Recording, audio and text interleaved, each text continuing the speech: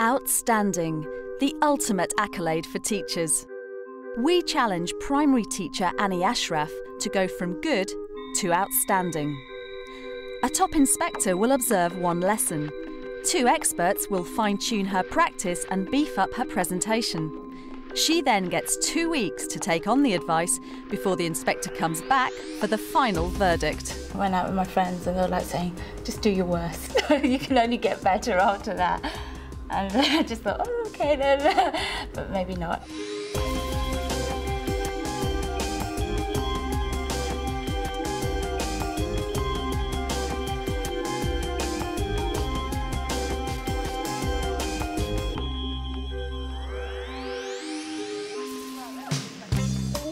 Tetherdown Primary is a popular school in Muswell Hill, North London. Annie Ashraf is teaching a Year 5 class. I've been teaching for 13 years and I still don't feel like I know everything. I still feel like I still need to learn more ways in which I can help my children. Head teacher Evelyn Pittman recognises Annie's strengths. She's very strong, very experienced, very committed and very keen to develop herself.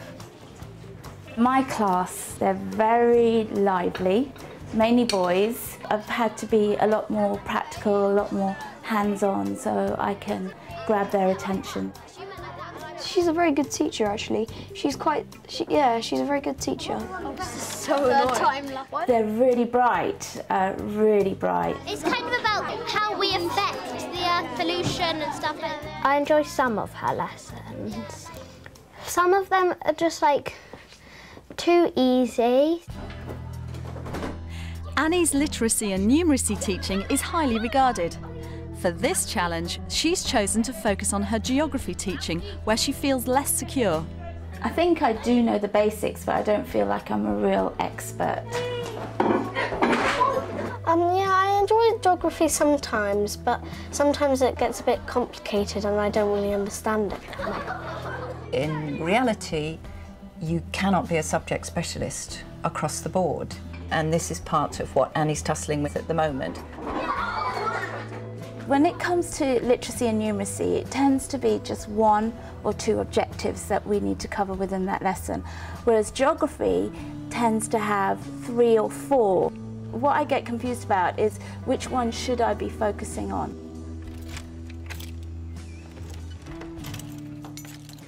These photographs I took when we went to Walton-on-the-Naze earlier on this week, and I want to use them in my first lesson. Where we're looking at Muswell Hill and photographs of Muswell Hill and comparing them to photographs of Walton-on-the-Naze. It's the morning of her observation. I am feeling really nervous. You see the classroom one way and somebody else is going to come in and see it in another way. I just want this all over and done with by now. With hundreds of inspections under her belt, School Inspector Claire Gillies certainly knows an outstanding lesson when she sees one. I've come to Tetherdown Primary School in North London to watch Annie Ashraf teaching her Year 5 class geography. Annie has 60 minutes to impress our inspector, with the first lesson in a new unit on Walton-on-the-Naze. Right, I'm going to be giving you a map. What's this map of? Orlando. England. Of England, you're quite right. And on the map, I'd like you to put down Walton-on-the-Naze in London, and then possibly one other place. I feel like this. It's somewhere. No, London definitely isn't right on the edge. Because I mean, London's nowhere near a beach. It's about there. It's Walton-on-the-Naze. We know that's somewhere in the kind of overlap on the coast. On the coast, yeah. We know from research that pupils are very clear in their minds what makes an outstanding lesson. They talk about the teacher being kind, a teacher who can explain clearly and say, what can I do to help you learn better? Today, I just want to talk to you about the fact that geography is made up of 3 different things. Something called human geography. What do you think human geography could mean? Like where humans live and stuff. Where humans live, good, definitely, it does mean that. Robert? how humans affect the environment. Lovely. It does mean about how humans affect the environment. Physical geography. Anybody got an idea what that could mean? Daphne. Well, it could be about, like, you know, some people try to cycle around the world. Oh, okay. And then, like, that type of stuff. That kind of thing. Robert. Isn't it about, like, different heights in the land or different sort of habitats? Yeah, Robert's actually got the idea. Physical geography actually means actually what the land really is like. Matthew. Like ocean plates. Ocean plates, good, yeah. So ocean plates could be physical geography, you're quite right. So that's physical. The next really hard question, what do you think environmental geography is? Milo.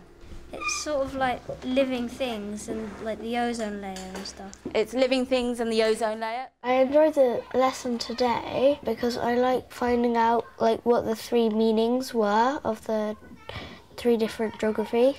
Right. Now, what do you see in this picture that is human? James? Cars. Cars. Lovely. What else do you see? Alice? Houses. Houses. Could we see anything that could be physical? Leo? Clouds. Clouds. Oh, this is hard. Yeah, I suppose it could be because it's going to be about weather, so it's clouds. Robert? In the environmental one, couldn't we put graffiti because that's sort of bad for the environment? Why do you think we're putting that in this box here? Joseph? Because when you spray the graffitis, there's some sort of chemical that comes up. Okay, what you're going to do is something very similar to what I've done, and I've given you quite a few photographs. That kind of feels like a cliff sort of thing. Should we write cliff then? That's a river. Yeah, that's not man-made. I think it could be Small cliff. That's even better. That's too hard. There's C for physical. Okay, C. A metal bar. Metal bar is physical. No, that's human. Wait, metal is human. Do you have to make metal? I know, I'm going to ask you. I understood this lesson quite well because it was all simple and there wasn't like really challenging things to do. What environmental themes did you pick up when you looked at those pictures? A washing line. Why is that environmental? Because it's saving the environment, because if you have a tumble dryer, you're using electricity. Okay, that's good, yeah, you're quite right. So there are people saving the environment. Okay, well, hopefully Year 5, this is an introduction to what Walton-on-the-Naze is like. So how did Annie get on? Annie, thank you very much indeed for letting me observe that lesson. I certainly enjoyed being in the classroom, and I think your pupils enjoyed the session too. We had a lovely sort of warm welcome at the beginning of the lessons, and you've got a very gentle voice which encourages them to sort of listen clearly and calmly to each other's talking. And looking at the lesson as a whole, it was definitely a jolly good lesson. Right. And there were just probably sort of particular strands that perhaps meant it wasn't quite as wonderful as maybe you'd hoped or maybe you felt it would get to.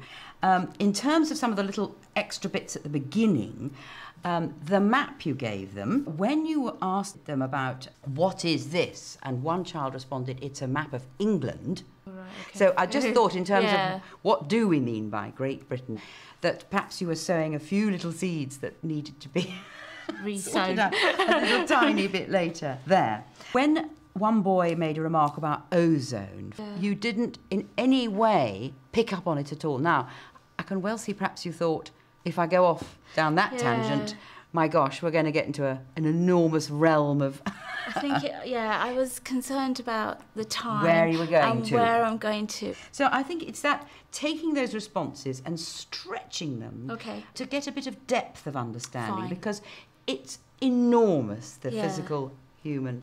And I felt we'd got the basics of it, but we hadn't really perhaps had enough time to explore environmental issues. No. With the first observation behind her, the inspector highlighted Annie's need to stretch all of her pupils and to increase the depth of their geographical understanding. Now it's time to bring on the experts. To boost Annie's progress, help comes from primary geography expert Wendy North and voice and communications coach Ulrika Schulte-Bauchloh. They start by watching her lesson. Where humans live, good, definitely, it does mean that. Robert. I've noticed all kids involved, slow pace, gentle, stressing key points. Clouds. Oh, this is hard. She's not altogether clear about the geography. Sometimes it kind of goes a little bit rocky for her.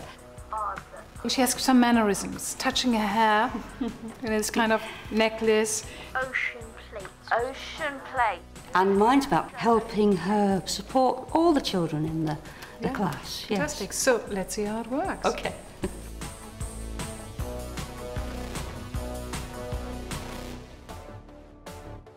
Okay, Annie, what I want to do with you is share... To help Annie challenge all of her class, they start by looking at an activity with built-in differentiation. The activity is called Odd One Out. Right. And we have to give some reasons why we think one of these places is the odd one out. Well, I would think that Cranmore and Muswell Hill would be more together because I can see more land, whereas here we've got a coast and there isn't a coast in either of those two.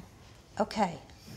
And I would agree with you on that. So on these, really, it's people that change the land. Okay. Here, the sea does, because it's the interface between the human and the physical in a way. Now, what we've got there is a slight differentiation, so it's nothing wrong. If some of your children give another reason, they're not wrong. Yeah. But it actually gives that chance to extend the other, more able children. Yeah.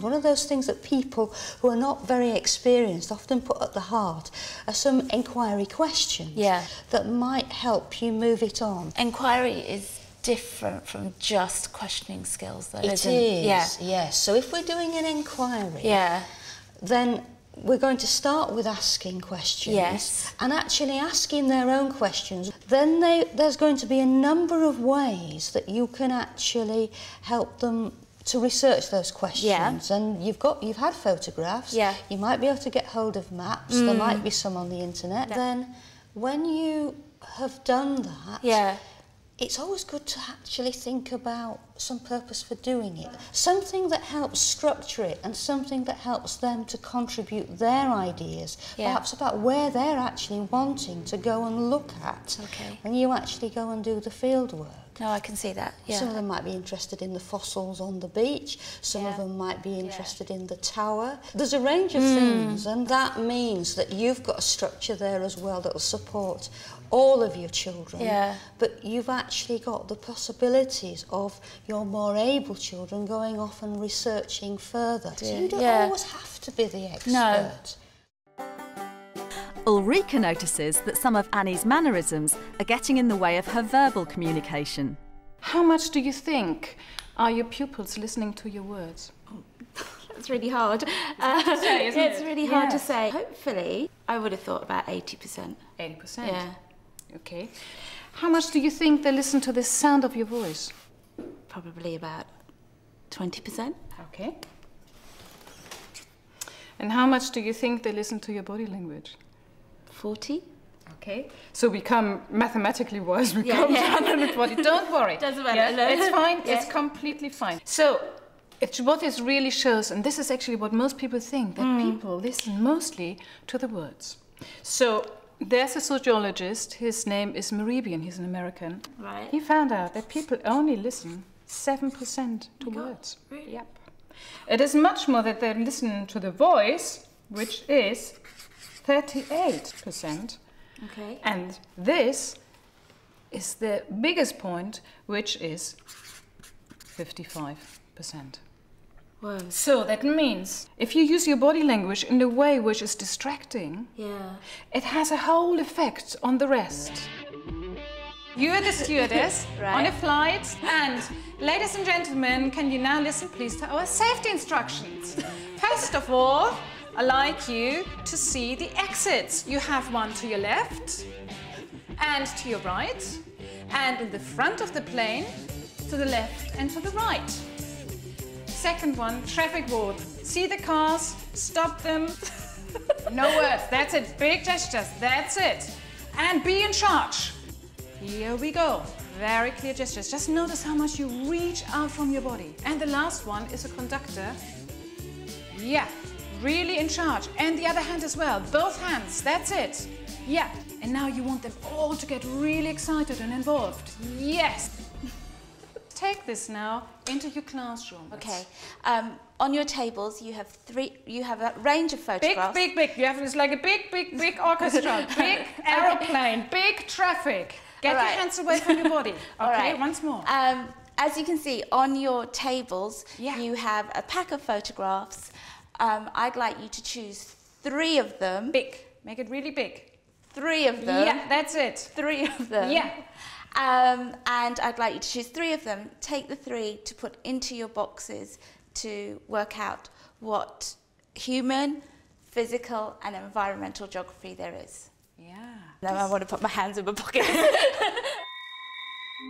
Although Wendy came up with some really lovely ideas of the pictures and maps, but to be honest, the real sort of crux of what I think I'm going to be using is that inquiry process. With her final observation just weeks away, Annie's back to the classroom to put all the advice into action and raise her game. Yesterday, we came up with loads of questions, expecting them to be a little bit off-key in terms of, you know, what type of car dealers do you find in Walton-on-the-Naze. But some of them are really good, like, I don't know, you know, why is a groin called a groin? You know, how high can the tide get? I mean, hopefully today's lesson will get their enthusiasm, they'll start thinking more about their questions and begin to research their questions. What is a stone marsh and what is the difference between a salt marsh and the backwaters? Doing the research on the internet, you had to find a lot of things, and it was hard trying to get into the detail of the actual things on Walton-on-the-Naze.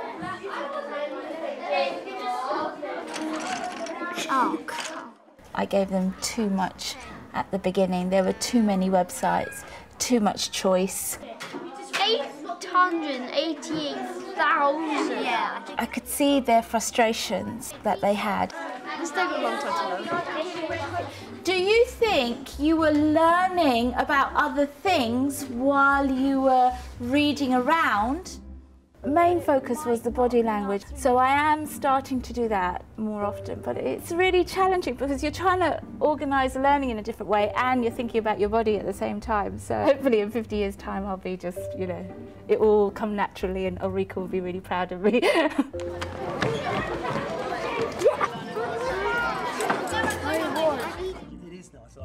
Annie reflects on her first observation with Deputy Head Richard Evans. Physical geography. Well, it could be about, like, you know, some people try to cycle around the world. Questioning is the king here, isn't it? It's the one that actually, you know, from there flows everything. I think it's useful to use a 3-part question here. You've got the first question out there. The first answer is being given.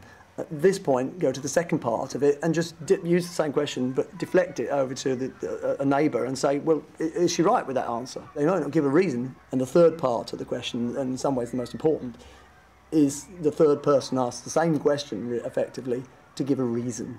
Each question has got greater value. You squeeze out all you can from one question. Makes sense. It does. It's good. Is there anything else that you could put in with your erosion? I mean, like things that people have been trying to stop the erosion. So what does the seawall do? It stops the sea from coming in and falls down, and then the sea like floods in.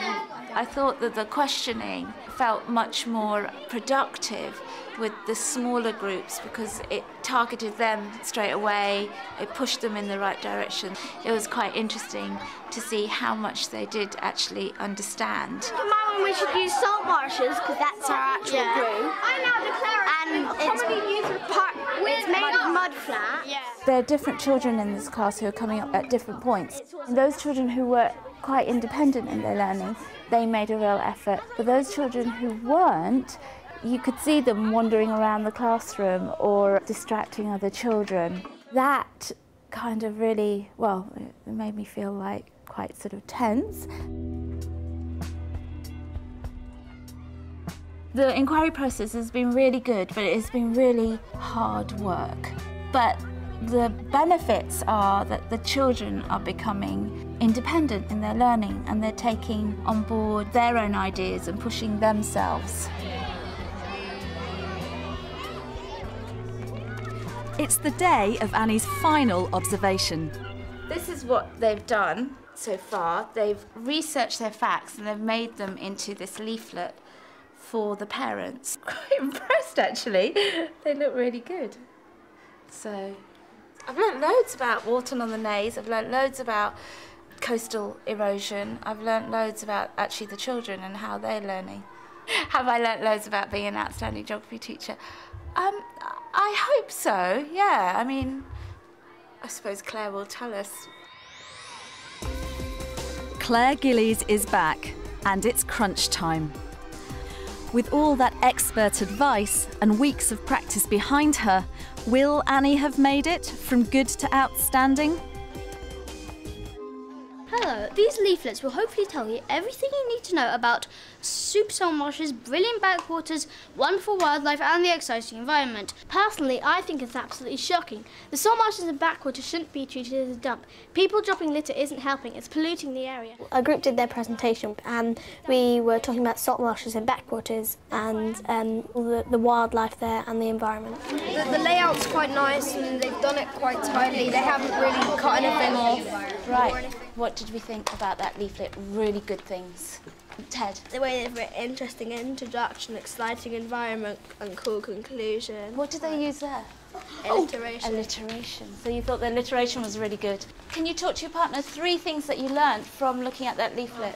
3 things. To protect the environment.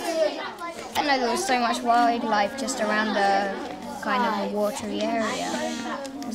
And seals. I didn't think we would get seals. 3. I didn't even know there were seals in England. That feels like resting on mud banks because they're permanently ice-free. I enjoyed watching the presentation and filling in the form thing, but I'm not quite sure if I liked listening to more facts from Miss Ashraf. I'm not sure. What is a salt marsh? Isn't it sort of a lake, sort of near the coast, and it's salty? Ben? If you actually tried to walk on the salt marsh, would you like fall through it? You probably would sink through. How far down is it? How deep is it? Some places might be a little bit shallower, some places will probably be quite deep. Okay, so we kind of like worked out what salt marsh is, but what's backwaters? Can you talk to your partner? What do you think that could be? The sea comes in and then it will go through the bank like salt marsh, but it's actually backwater. So the water that always comes underneath 3. the wave. Ted? Is it like a swamp, kind It of? is kind of swampy. Sebastian? Are there currents in there? That's a really good question. Talk with your partner. Do you think there'll be currents there? I quite like sitting in the U-shape with all the chairs because we all got to see each other. I don't get too bored, but my legs got a bit tired. I was just staying in the same place. Tara? Well, sea level rising might make a flood. That's right. Why are sea levels rising? Pollution from here is making the ice caps melt, which makes more water to erode. I know for homework that I asked you to research different ways that you could help to stop those sea levels rising. Can you talk to your partner one thing that you're going to try and do? I'll just if we did it for like 5, 4, 3, 2. Got solar panels on our house to heat all the water. So you've already tried to get solar panels? Excellent, Year 5, well done. I'd like you to very sensibly is to put your clipboards on your inquiry team tables, chairs back. Once you've done that, start walking down to the playground. Annie, thank you very much for letting me join another geography lesson about Walton. One thing I really felt about that lesson was how much very productive work they've done in between my first visit and coming back. Yeah. It's really remarkable what they've produced in terms of their presentations and their leaflets. Yeah. I wanted to make that quite clear because I'm going to say that this particular one lesson, it just wasn't an outstanding lesson for really 2 reasons. One point would be the sort of timing of what they were doing. We were sitting on the floor for the whole hour, and within that hour we did actually have to talk to our partners many times. Now, it's great to talk to partners and lots of good thinking and questions come out, but it became quite a dominant part of the lesson. Yeah. On reflection, no, you're quite right, completely right. I felt it was, because so much information was coming out of it, yes, you kind of got dragged with the flow of the question. It was really hard to make that decision of when to break when to break and when to stop. And I suppose you've hit the nail on the head in that some of the questions that were coming up were very big. And, for example, how deep is the salt marsh? If you don't feel 100% confident about the answer, you can say, now that's really interesting, I need to do some work on that too, so let's put that down and we'll all look up and come back to it. And just on the point of view of what perhaps could have been parked, in a sense, was all the stuff discussing why is sea level rising, because it was, again, a very large thing to sort of start trying to touch on. But they've clearly enjoyed this whole unit. They're clearly enjoying the approach, and I'm certain that the field trip is going to be tremendous fun, and no doubt will raise goodness knows how many more questions. So thank you again for letting me share that lesson. Thank you. It's been a brilliant journey, really good. I've tried to look at the children, look at what they're interested in, look at their questioning, push them on, and they've really enjoyed it themselves.